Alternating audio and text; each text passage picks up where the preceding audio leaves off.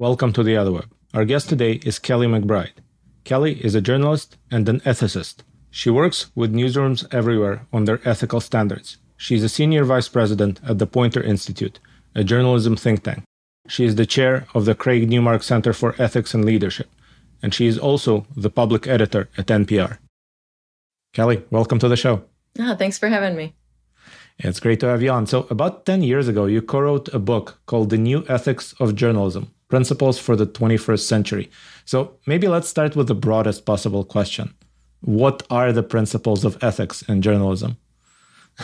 Well, we could spend like 10 hours talking about that because there's this misunderstanding that like there are these universal set of ethics in journalism, and there really are not at all.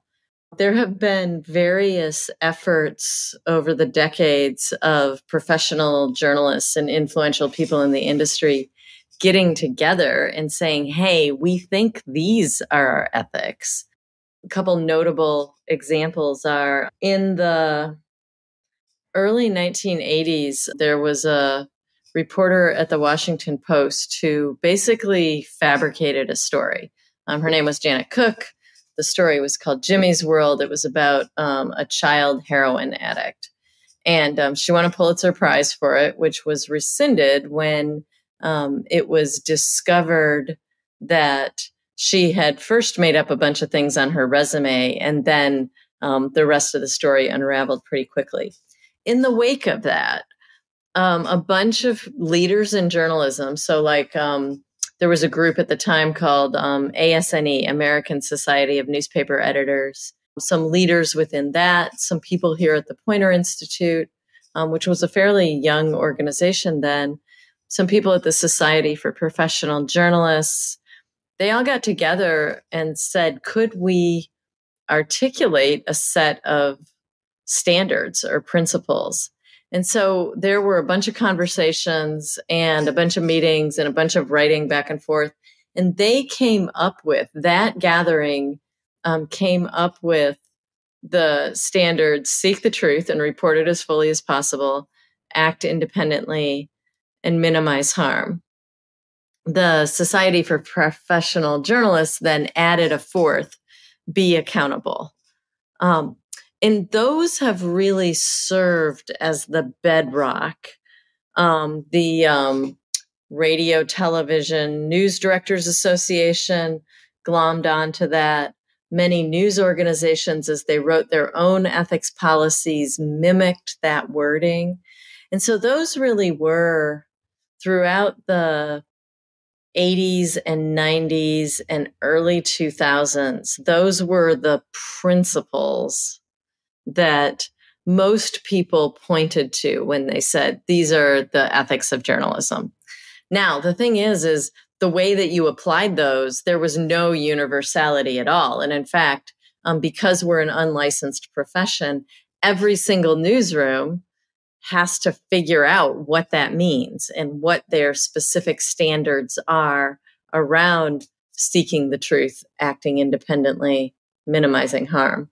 And they all came up with different standards, right? And the way we know that is because a lot of us journalists went from one newsroom to another and discovered that our standards for anonymous sources in the Cleveland Plain Dealer, which is a newspaper I worked at one point, were X. And then when I went across the country and worked at the Spokesman Review in Spokane, Washington, the standards were different.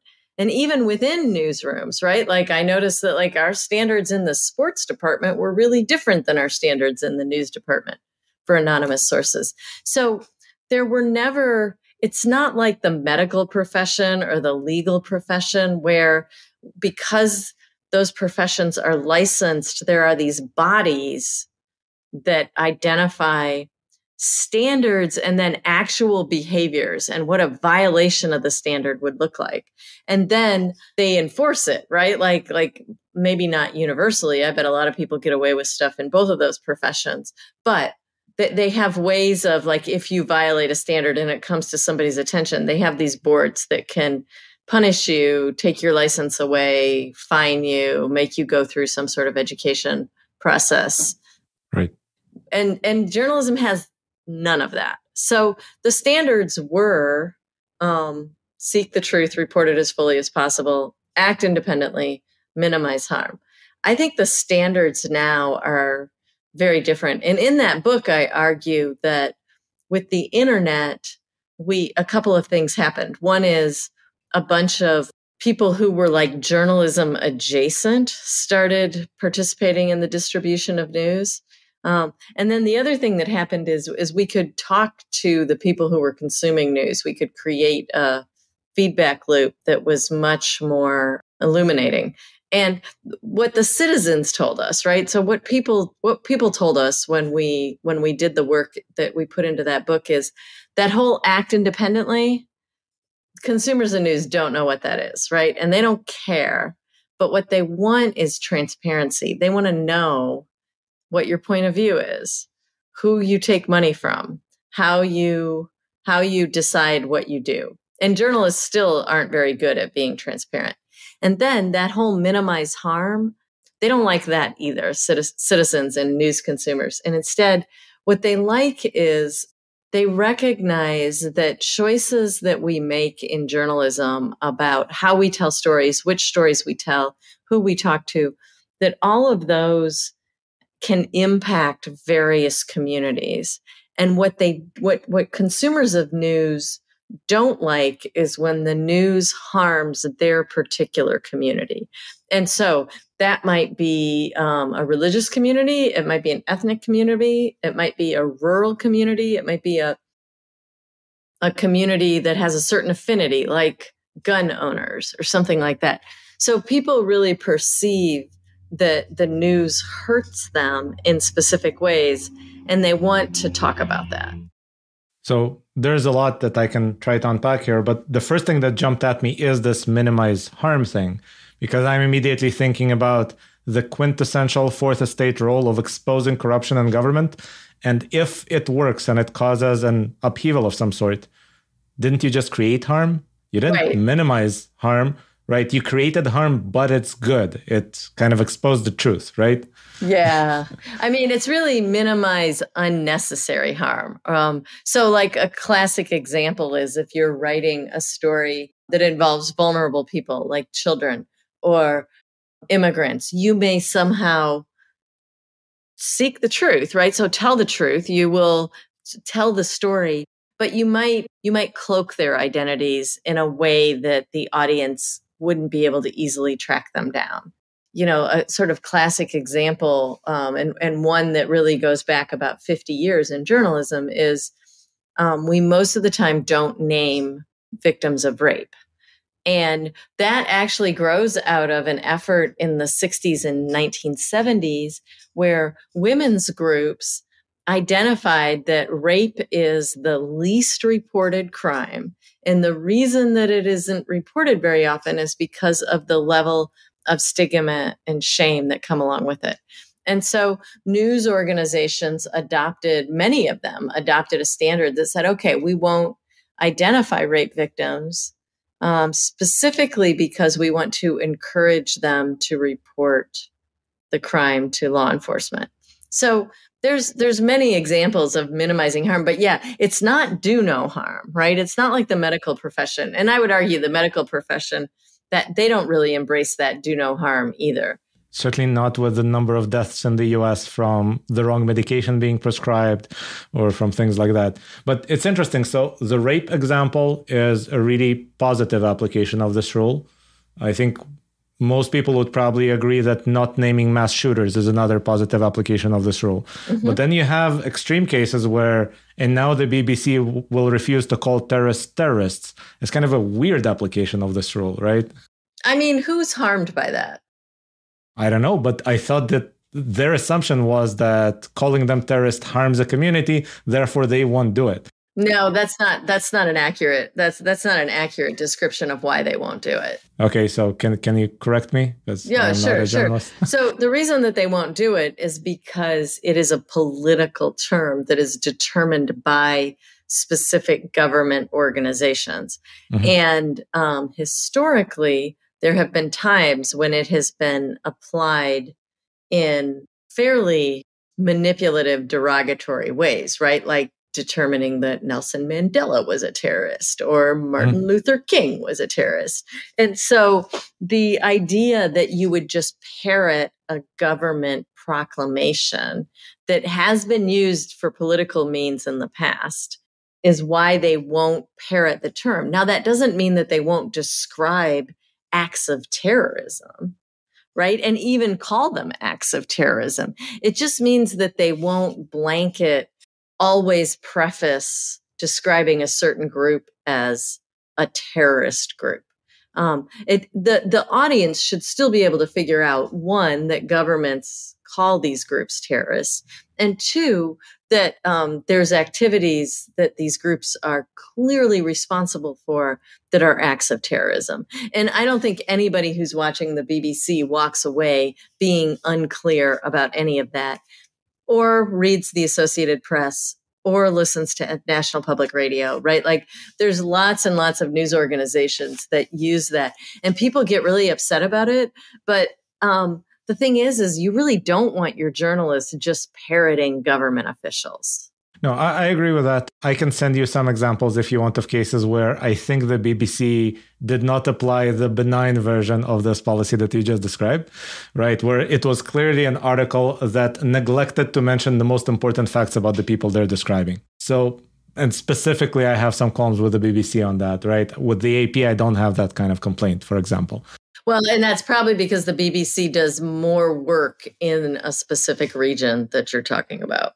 Well, AP is pretty active in Gaza, for example, right now, right? But with BBC, they've had more articles that I've seen. And again, I run a news aggregator, so I see a lot of articles, right? I saw at some point that the BBC is just near Al Jazeera in how it describes events. And it's not just the use of terminology. The use of terminology seems to be a part of a broader positioning that was selected, I guess, by their editorial staff, right? You know what I would love to do, and I don't follow the BBC, right? Because as much as I follow the AP and National Public Radio, who I actually have a job following, but I would love to go back to the Palestine Mandate and track the BBC's language over time, because I just gotta believe that there are historical influences that inform. I mean, I love nerding out over language and the way that different cultures use words to describe events and to signal to audiences. And so I would really love to go back to that, because yeah, no, I think that would be a really fun comparison. A fun comparison that I do essentially ever since October 7th is to compare Channel 4 to the BBC. They're both funded by the UK government in various ways, right? The funding mechanism is different, but essentially the funder is almost exactly the same. And yet they tend to describe things in very different ways. And it's kind of comical sometimes to observe how. See, and I don't watch Channel 4 at all. Right. Well, again, this is my life right now. Hobby. I have, good job. Yeah, it was my hobby to be an information junkie, and now it became my job. But it's also interesting to see which outlets drifted in the opposite direction. Like I would argue that the Wall Street Journal right now looks a lot like the Jerusalem Post on this topic.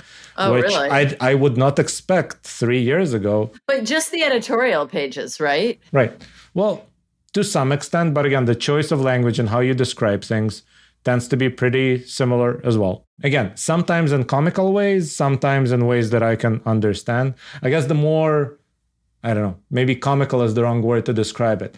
But I remember an article when one of the hostage exchanges occurred, right? Where they did this in batches of 10, where Israel would release prisoners and Hamas would release hostages in response.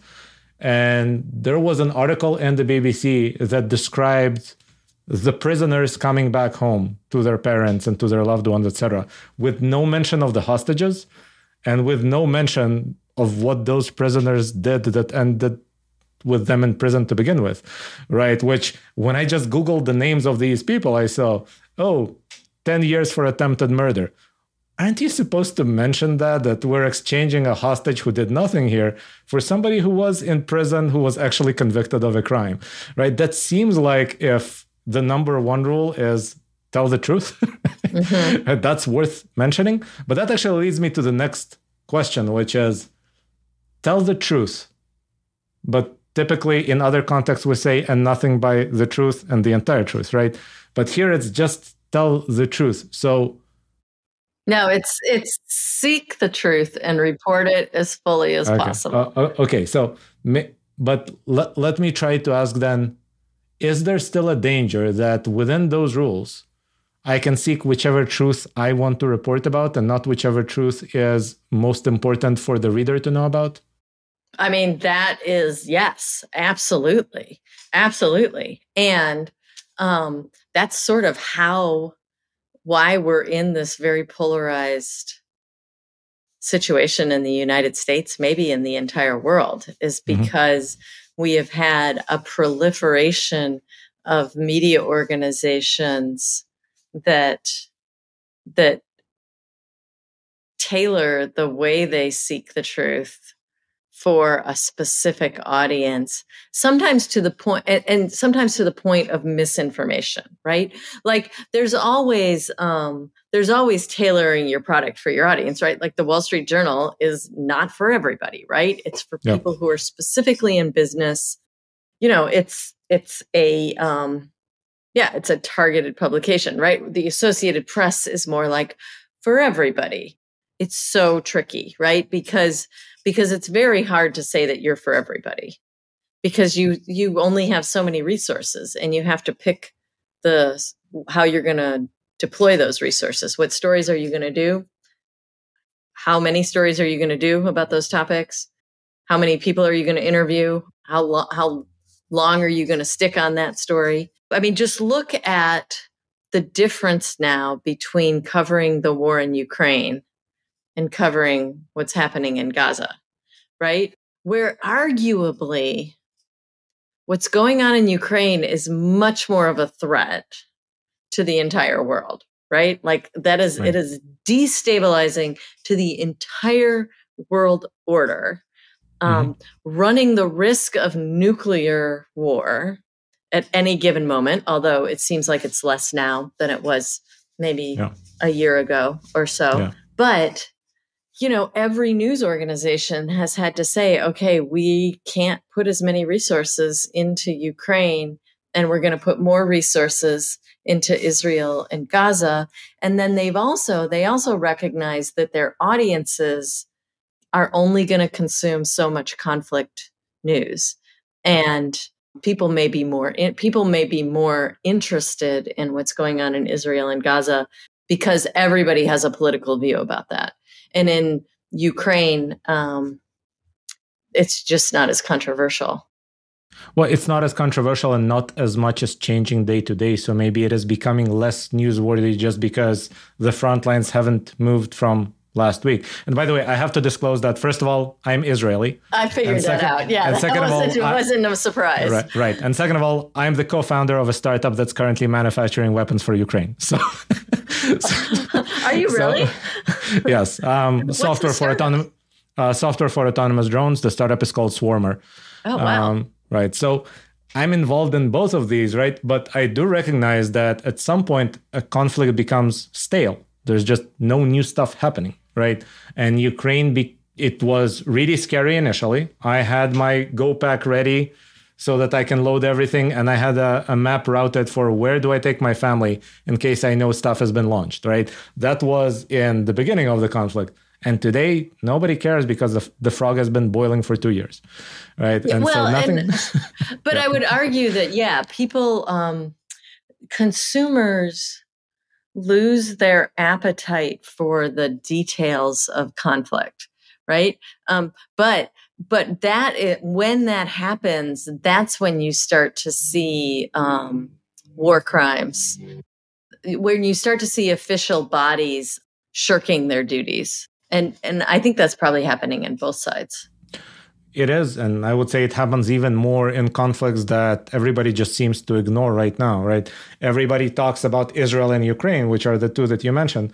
There are pretty big conflicts happening all over Africa right now that not only are journalists not talking about that much, the UN isn't looking at them that much, right? Even though that's their entire mandate to basically seek out the worst abuses, right? But the worst abuses right now are not in Ukraine and not in Israel, Gaza. They're happening elsewhere in the world. But it seems like nobody cares because it's not newsworthy, I guess. I mean, I think obviously the Western world dominates the UN just like it dominates everything. And so I think it's very hard. And I will not even pretend to understand the UN, right? That is way beyond my expertise. All right. Let me try to look at another version of the same question, which is, it feels like, especially in the past 20 years, journalists have been facing this conflict between what is most worth reporting about and what makes them money, or what makes money for the outlet, right? You want to write about the thing that is most important to your reader, but you're incentivized to write about the thing that will get the most clicks and shares, which is often not the same thing. And so maybe in part that explains why before the midterm election in 2018, Fox News was basically showing migrant caravans every day, right? Maybe there's a political purpose there, but maybe this is just what sells for that audience. And a journalist might want to cover something else, but he's seeing the ratings and the ratings say migrant caravans sell. So is there an ethical question here, or should there be an ethics rule here that says, and focus on reporting what is important to the reader and not what makes you money? Well, what there should be is a really clear promise between the newsroom and its audience. And this is lacking in many, many newsrooms. I think some newsrooms have gotten a lot better about it, but every newsroom has a mission. And as they describe that mission to their audience, it should include some promises about what they will cover and what they won't cover. So that's one thing, right? I'm pretty sure that Fox News promises its audience that they will cover issues and stories that are important to that audience that mainstream news does not cover. So by definition, they are going to go after stories and go after them more vigorously and feature them more frequently than mainstream news organizations may do. However, I think the challenge is when you start actually distorting the truth, which we know Fox News has done, right? I mean, the Dominion case exposed a lot, right? Like, we know that that there are times when they distort the truth. Now, there are times when lots of news organizations distort the truth because of their choices. And I'll give you an example based on a project that I've spent a lot of time on. So I used to be a police reporter, and I currently have a project. It's in its third year. It's called Transforming Crime Reporting into Public Safety Journalism. And I take newsrooms, usually about 25 at a time, through a process where I try and get them to rethink how they cover crime. Because for the most part, the way news organizations cover crime is by covering incidents of crime, right? So here's a homicide, here's a knifing, here's a mass shooting, here's another homicide. And what they don't do is tell their audience whether crime is going up or going down. And in fact, what happens is, for the most part, if you look over time at any news budget, television station, newspaper, the amount of time and space that they spend on crime stories stays relatively the same. When you throw in the internet, it expands, right? So like mid-2000s, we saw like a 700% jump in the number of crime stories because the internet became a thing. The result is that the public perceives that crime is always, always, always going up, which is not the truth, right? Crime goes up, crime goes down. The the raw numbers change, the rate especially changes, right? Like as cities get bigger and the amount of crime either stays the same or declines in raw numbers, the rate goes down significantly, the number of homicides per 100,000 people in a city or a market. And the public never gets that story. They never understand whether crime is really going up or going down. And then there are a bunch of other forces, right? Politicians love to talk about crime going up. And when reporters quote them saying those things without fact checking them, it feeds that narrative. So that's a choice. We know that the public likes crime stories. Now, they don't love crime stories. The average crime story doesn't get a lot of clicks. Certain crime stories are very sensational. They get a lot of clicks. But most of the time, the average crime story does a moderate amount of audience for most news organizations. But they're so reliable that over time, if you do 10 of them a week, that's gonna add to your audience base. And you know, my point when I work with newsrooms is you gotta own the fact that you're distorting the narrative over time. You gotta own that that in choosing to tell the homicides that are closest to your station and not the homicides that are out in the rural area of your market, that you've done two things. One is you've made people think crime is going up over time. You've also made people think that homicide is exclusively a problem for the most dense parts of your city, and that it doesn't happen in rural areas, when in fact it's actually rising most in rural areas. And a lot of times you've implied that it's a problem in communities of color. Now, communities of color in some cities are disproportionately affected by crime, but the public has very little nuanced understanding of the differences in all those different shades. And that's because as journalists, we don't tell a nuanced story about crime. We just take a press release from the police department and shove it into the news report because we know it will get some audience and because that's how we do it. It's a habit that we have. So there's lots of examples where we don't minimize harm. Yeah, I wanted to kind of build on what you said and add another example, which is perhaps not with homicides, but one of the things that is most apparent to somebody coming from another country to the US is that children can't walk to school or to the park to play by themselves, for the most part. And it's very unusual. Everywhere else in the world, children as little as 7 or 8 year old take the bus to go somewhere. They go to school by themselves, just with their backpack, etc. And here, everybody has been scared into submission that their child is going to be abducted, right? And I'm thinking this is primarily, it seems, well, the faces on milk cartons, I guess, played a role. But for the most part, it's the media talking about this and politicians talking about this when the problem is essentially non-existent and there is no risk. Well, I mean, and that's an old problem, right? So that happened in the 1980s. Right. It's really interesting because I have children who are now adults. And I was very aware of like what the risk was to them. And I let them walk to school and let them go to the park, let them have. I was like the first free range parent in the United States because I was a free range parent before it was a term. However, the thing that you're discounting there is that our public policy penalizes parents now. There's many, many examples of people letting their kids do something and then somebody calling in authorities and those authorities deeming that parent is negligent. So the initial narrative that children are at risk was overblown for sure. And that happened decades ago.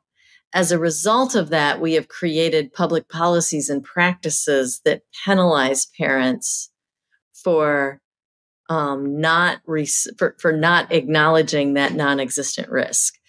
Those policies and practices, I mean, I suppose as a journalist, you could do stories about it, but that's, Child Protective Services, law enforcement, schools even.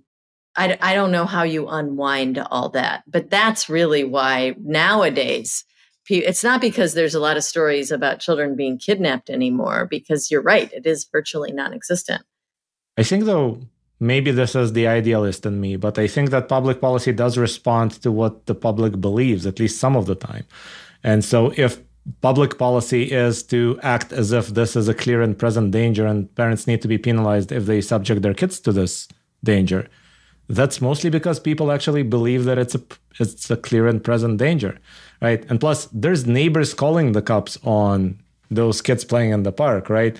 It's not like the cops just showed up by themselves. So it seems like a large number of people still think the risk exists. Well, I think public policy responds to the lowest common denominator in terms of risk tolerance. So I don't think it has to be the general public perception. I think it can be the squeaky wheel. Okay. Yeah, I agree with that. All right. So you wrote your book in 2014. And what we haven't talked about is the past 10 years. How did things change, right? From especially the past 8 years, because it seemed like journalists have changed their policies quite a bit around 2016 in response to what has happened. How so? What do you think happened? I mean, obviously Trump was elected, but what do you think? What do you think changed in journalism? Well, Trump was elected, and one thing is headlines that say Trump lied. I don't think those headlines were very common before that with other politicians, right? It seems like, and there has been discussion about this among journalists, to call him out more directly than they called out anybody else in the past because he lies more, right? And therefore we need to call it out. It was a change in journalistic policy. No, right? Well, I mean, no. And it's actually not easy to find those Trump lied headlines even now. But here's how the conversation went, right? So Trump is a candidate unlike any others, as a politician, as a president, as a public figure. And as journalists were covering him in 2015 and in the run up to the election in 2016, they did that thing where you cover the most outrageous thing that someone says. And because he's always saying outrageous things, he garnered a disproportionate amount of the coverage. And so that was an example of journalists, of sort of the tail wagging the dog, right? The journalists were reacting to this person who we already knew was really good at manipulating media coverage. And so they didn't necessarily stick to their strategies for covering the races in a fair way. And as a result, Trump just got a hugely disproportionate amount of coverage. And it wasn't always the information that citizens needed to know in order to vote. The second thing that happened, though, is they gave the microphone to him a lot. And they didn't always make it clear when he was distorting the truth that he was distorting the truth. This is early in 2016. And there was a lot of criticism of that. There were a lot of people who said, you are failing to tell the truth by quoting him, by saying this is his response to this, by letting him make claims that, Mexicans coming from, or migrants coming from Mexico are all rapists and pedophiles, distorting the truth. Like if you just look at when somebody leaked a story about him calling a bunch of countries shithole countries, right? That coverage didn't. It was really hard for people to say, there's one thing that all these countries have in common, and it's that they're poor and black or brown, right? And so there was pressure to be more precise and less coded in the language. So if he says something that is racist, or if he says something that you clearly know he knows is false, then that's when you say he's lying, or he's saying something that's racist. But that actually is those episodes are few and far between, right? Because oftentimes you don't know if he really doesn't know what the truth is, or if you've got to have evidence that like somebody told him the truth, right? We found a bunch of stuff around COVID because of the Bob Woodward interviews, but it's really hard in real time to nail down whether he knows that that he's lying or not. And so it's more important to not perpetuate falsehoods.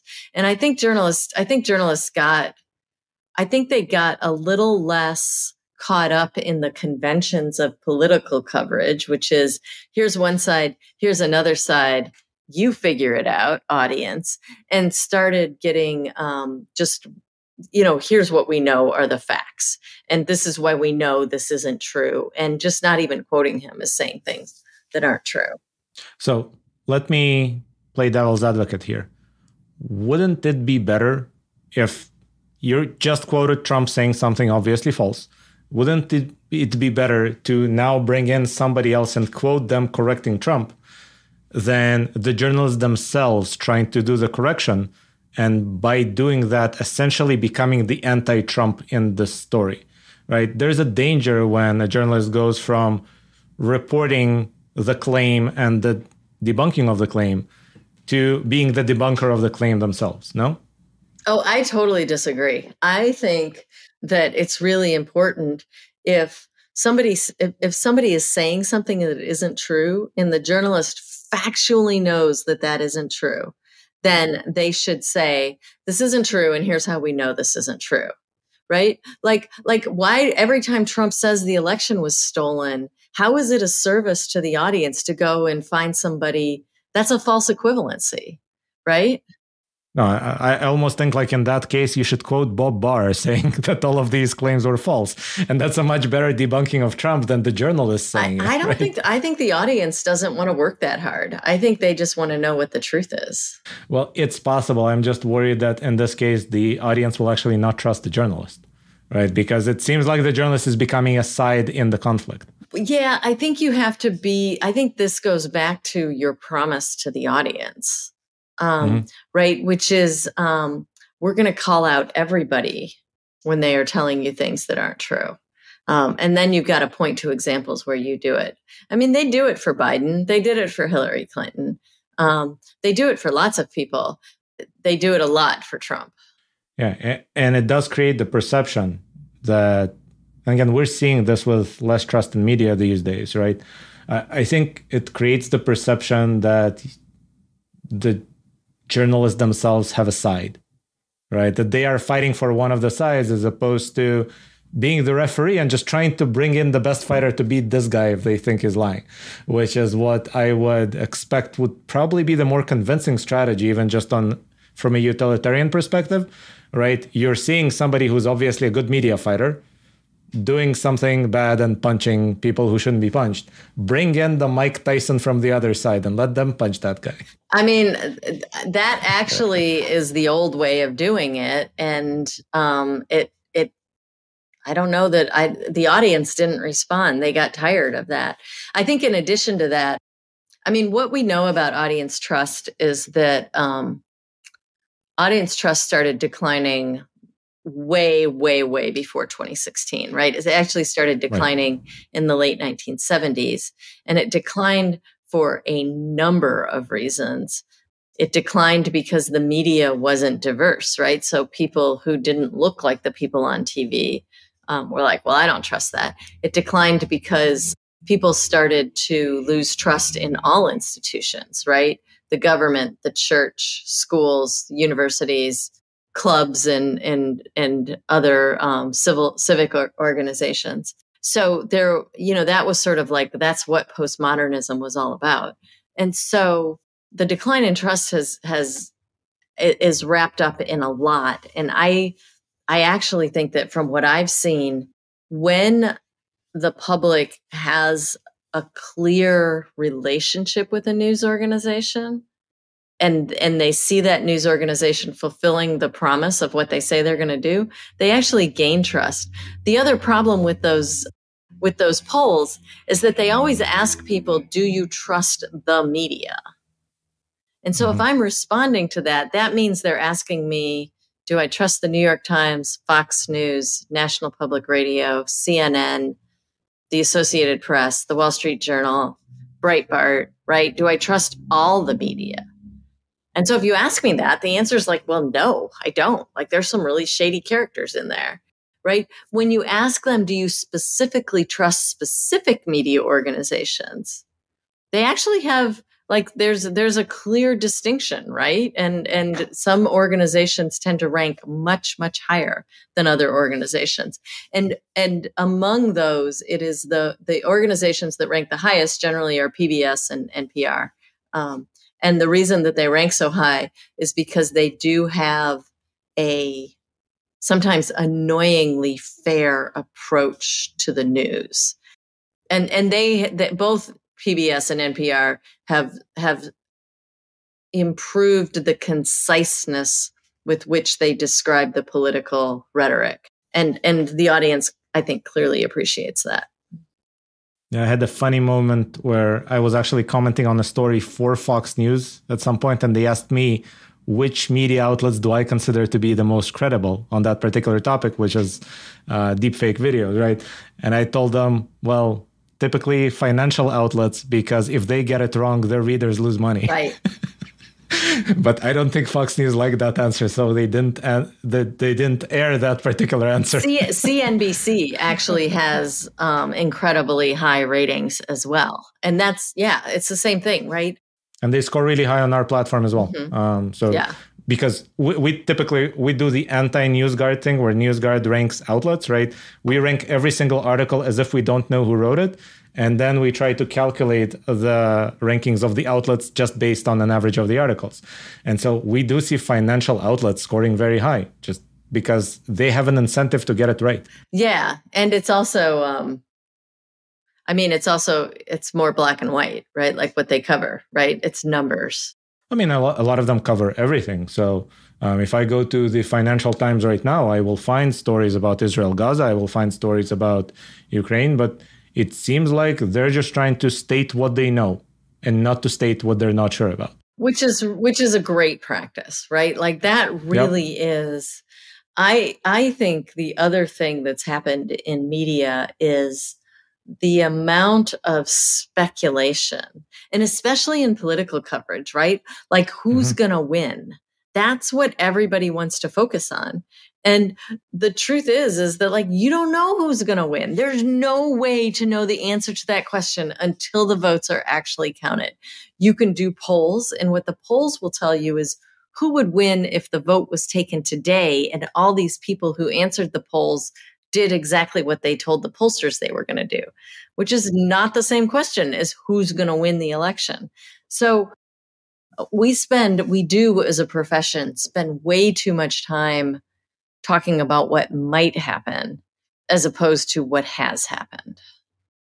Yeah, well, what has happened is sometimes minor. What might happen is very large. And so if you tie those two together, your ratings are higher, right? But yeah, I guess I read a lot of... Maybe, I don't know. I don't know that it's proven that your ratings are higher, right? Like the financial organizations have pretty high ratings. No, I mean, that's true. When you said we don't know who's going to win, my immediate thought was, but Nate Silver does. It's a whole cottage industry for him, right? Like that's what he does. He sort of like, he was supposed to be the new and better improved polling, but that was a result of this thought that like, oh my God, we need to tell people what's going to happen. Unless it's the weather. And that only works about 3 days out. It's good to know, though. Yeah. All right. So I guess we talked a little bit about what changed. What do you think is going to change now that AI is becoming a part of news content gradually? God, everything. I mean, I think so. One thing is the financial model is going to continue to deteriorate, right? And news organizations that are relying on anything other than subscriptions are just going to be in a world of hurt. And that's most of them, right? And I think it's particularly true of broadcast. So I think the financial model is going to continue to be disrupted. I don't think it's going to be disrupted like a water faucet being shut off, but I think it's going to be a slow and painful tightening for a long time. And it already has been, right? So that's going to continue and accelerate. I think the other thing that's going to change is we're going to be able to personalize the news a lot more. We're going to be able to understand from consumers what they really want based on their geography, their past habits. And we're going to be able to create news for them. And that may further isolate us from each other, right? Because part of the reason that we have the polarization that we have is people are consuming different dominant narratives. And there's mainly like 2 different dominant narratives right now. But what happens if there's 10,000 different dominant narratives? That could really create a disruption in the political stability of the country. AI is really going to accelerate that. The internet has already done this, and I think AI will further do this. There's this thing that the internet did that made like a lot of news really mediocre. It drove it toward the middle. So like think about the headline, right? You'll never guess what happened next, right? Like that was clever for like 2 minutes, and then it was annoying, and then it became absolutely ridiculous and stupid. And some people still use it. But the reason that it became such a device on the internet is because people could see it and adopt it quickly. And it created a lot of imitation, right? So that's going to just happen for everything, right? Like AI, I've been experimenting a lot with AI. And it's really interesting because like, if I ask AI to write something, it's pretty boring. If I ask it to improve something that I've written, I think it makes it worse. I think it makes it more bureaucratic. It takes words that I have used that are really unique and punchy and makes them, we talk about, as writers, we talk about the ladder of abstraction, right? And the most powerful language is down at the bottom of the ladder of abstraction, right? Words that are super concrete and make you think of a specific physical thing in the world. And then words that are way at the top of the ladder of abstraction, which are really cool, abstract metaphors. Anything in the middle is really boring. And AI drives all writing to the middle of the ladder of abstraction. So I think people are going to use AI for writing, right? And I think it's going to make the news more boring. So I will give you, I don't know if it's hope or kind of the opposite. I don't know.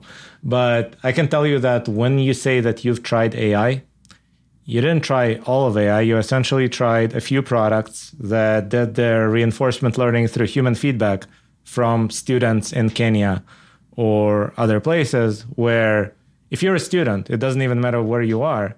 Chances are you're mostly writing to impress somebody, to get an A, right? And that's what creates this kind of style of writing. And so, yes, with ChatGPT, it doesn't even matter how I prompt it. It doesn't even matter if I use the API and I try to really give it specific instructions on how to write. It always writes like a student trying to get an A, which is this bad, boring writing that you're describing. But if I take Llama 3, an open source model, and I fine tune it on 100 articles from the New York Times, it's going to write like the New York Times. It's going to write like the New York Times has already written. What? In the style of the New York Times. Now there's going to be, my personal prediction on this as an AI guy, is that there's going to be a separation between content and style, right? Somebody has to decide what to write about, what is true and what is false, what facts are worth describing. And obviously AI is completely useless at that, right? But then you have a list of bullet points, turn that into an article. I think AI is going to become better than humans at that. I don't know. I think that I will always be able to detect AI. In fact, I can see it a lot now. Like a lot of times I'll be reading something and I'll wonder why it's so bad. And then I'll inquire and I'll be like, did you guys use AI on this? And they'll be like, oh, yeah, we did. It's like, got it. Yeah, well, there's a few tools that can detect that automatically. And as long as the AI is specifically from one of the popular big ones, from OpenAI, from Google, or from Anthropic, then you can detect it pretty easily with those tools. I mean, I can detect it by reading it, right? Yeah, you don't need a computer to detect it. Exactly, you just need to actually read a lot to detect it. But it's because of specific bad habits that those tools have, right? With OpenAI, you know it's going to say delve when it's not supposed to. You know it's going to say in the realm of in the beginning of sentences. But the thing is like, even when I'm reading the New York Times, I can tell you who the good writers are and the bad writers are at the New York Times. And I can even sometimes detect which editor edited a story because I know their habits, right? And so when the New York Times really hits it out of the park with a piece of writing, which is exceptional, right? Like I don't think AI is ever going to be able to do that. I think they'll be able to imitate, the general New York Times, because even the New York Times can't imitate the best of the New York Times because it's hard and because it requires an amazing alignment of circumstances, right? The right person, the right facts, the right narrative, the right inspiration, the right moment in time, the right editor. Like, you're not going to be able to control for all of that. Okay, so I think we'll have to revisit this discussion in a couple of years, because my personal prediction is like this is a 1996 moment and you're saying computers will never beat humans at chess, and then 1997 is going to happen, right? So I think we're a year away. It didn't ruin chess though, right? Like people are still playing chess. No, it didn't ruin chess. No, people are still playing chess. Now there's a lot of concerns about cheating, right? But we even got full circle, and this is me geeking out because I used to play chess a lot, right? Chess computers between 97 and roughly 2018, 19, right? They played better than humans, but they played like computers. You could tell it's a computer playing better than a human. And then AlphaZero happened. You still can. I mean, I have a chess coach, and we will play a computer, Right. But you don't think? No. What I'm saying is there's a specific program which was done by a Google subsidiary, DeepMind, called AlphaZero, that basically beat all chess computers and then stopped playing, right? So you can't play it. You can't experience what it's like. But as a chess player, I look at AlphaZero games. It looks like the best human game ever, and I just don't remember it for some reason from my childhood. But it looks almost like a conglomeration of Geller, Spassky, Fischer all in one. It doesn't look like a computer playing anymore. So I think that stage also comes, but it comes 20 years after the point at which AI becomes better than humans at something. I want to fast forward to one specific question that I've had in my mind for a very long time, and we kind of already touched upon the topic of personalization and the dangers of personalizing based on the wrong traits, to the point where you're basically creating an echo chamber for everyone. One of the problems that I tried to solve for a very long time is the like-dislike problem, right? If people see a story and they like it or they dislike it, and I just personalize based on that, chances are I'm going to end up with an echo chamber created just for them, right? Because let's say there's a story that says Trump indicted for corruption, and I like it. Is that because I like the topic of corruption in politics, or is that because I dislike Trump, right? And my question is it possible to decouple those and only personalize based on the traits that will lead me to topics that interest me, without also leading me to only the viewpoints that I like? I mean, I'm sure it is. The question is it profitable? Right? Like, I bet you could I bet there are some people who would pay for that. And there are some people who would pay for the exact opposite of that, right? Everybody's looking for the better mousetrap, right? Like, especially in the era of news fatigue, right? Like people don't want to consume news anymore. They're tired of it. And we're seeing it in the numbers. It's literally the weirdest election year ever because news consumers are behaving so weird. Like, we're talking on the night of the first debate, the CNN debate between Trump and Biden. And I'll be really interested to see how many people even watch that debate. And if it's more than predicted or less than predicted. Like, can we create, like if you think about news, like you think about nutrition, like, can we learn about what actually harms us And can we teach people to minimize that in their diets, either through coaching or through offering them better products or through regulation or through monitoring, like giving them a, like you've consumed like 50% of your news calories from junk food. You need to. So you're talking to somebody who put nutrition labels on articles. So I know. But can you incentivize it, right? Like there's nutrition labels on everything and people still eat a lot of junk food, right? People do. And I see people reading articles, even though it says attention grabbing headline. Yes, in our nutrition label. Exactly. People still read it. Like that's the thing is like, people don't always do what's in their best self-interest. Have you read, oh God, what's his name? His last name, Charles Taylor's new book. It just came out, the Canadian philosopher. No. I mean, he makes this argument that essentially like art will save us, right? That it is the emotions and the otherworldly experiences that are going to become the only true things in the universe. But I don't know, one, if I actually believe them, but two, I just don't know. I don't know how you, first of all, decide what's good for everybody, right? Like what's good for you as a news consumer or as a person who eats food is not going to be the same thing that's good for me, right? Because we have different needs and we have different psychologies. We do different things. And we both probably make choices that aren't healthy for ourselves. And so I just don't know. I mean, what you want to do mostly is you want to incentivize the market to create healthy options. And then you want to educate people to choose the options that will be best for them. And I don't know that even in a perfect world, if people would really do what's best for themselves. Yeah, well, figuring out how to incentivize the market, I guess, is the economist's work, but the ethicist work is to define what is best. And so I'm trying to get to the point of... I would say that's not the ethicist's work.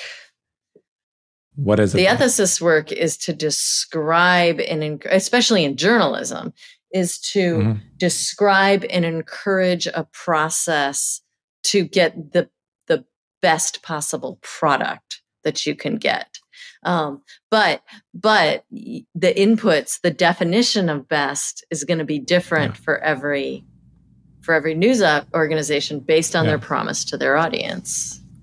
And the part I'm trying to perhaps avoid with especially AI making content creation so cheap is the idea that if the end condition of this endless customization and fragmentation is that every article is written just for you, for an audience of one, right? How do we get to a world where just for you means using vocabulary that is easy for you to understand, using a length that kind of fits your daily schedule and things like that. And it doesn't mean using facts that you might like.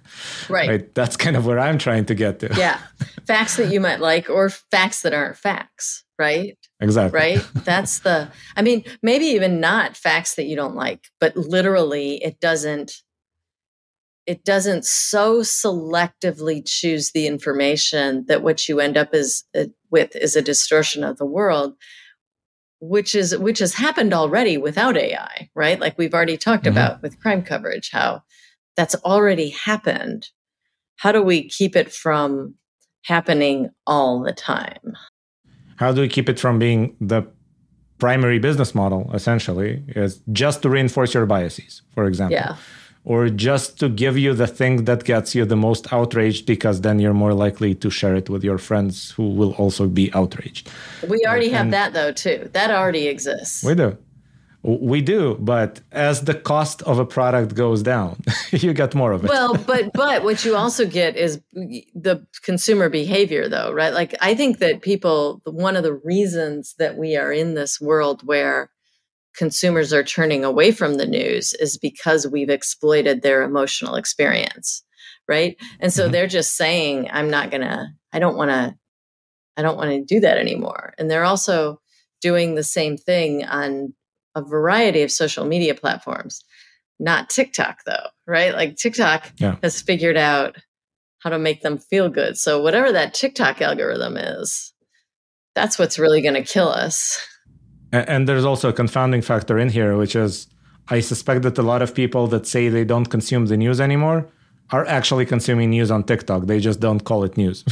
Right. I mean, but what we see is like the actual news articles, people are consuming fewer of those. Like we see that across the board. And you see that in every single measurement, whether it's a broadcast measurement, a radio measurement, an internet measurement. Though that is also only true in some countries, not in others. If you look at Finland, then the graph is much less steep, right? So it seems like some countries have had it worse than others in this regard. Well, the more polarized the country, the worse the alienation is from news, right? Like Finland isn't very polarized. Yeah, and trust in the news is at 73% in Finland. Mm-hmm. It's at 42% in the US or something like that. So. Yeah. But anyway, I don't think we're going to become Finland anytime soon, but here's to trying. So, Kelly, thank you so much for joining us. This has been great. I apologize if it got a little bit contentious at times, but I guess that's ethics. It has to be interesting, right? I didn't get contentious at all. We just disagree on some things, which is fine. And I'm not even sure that we disagree. I have a tendency to just take the other side of whatever is being said, just to figure out if we can poke at it and see if it still holds. Well, that's a healthy way to get smarter, right? Like I like doing that too sometimes. Either get smarter or just be a smart ass. I'm one of the two. Yeah, or a pain in the ass. Exactly. All right. Thank you so much.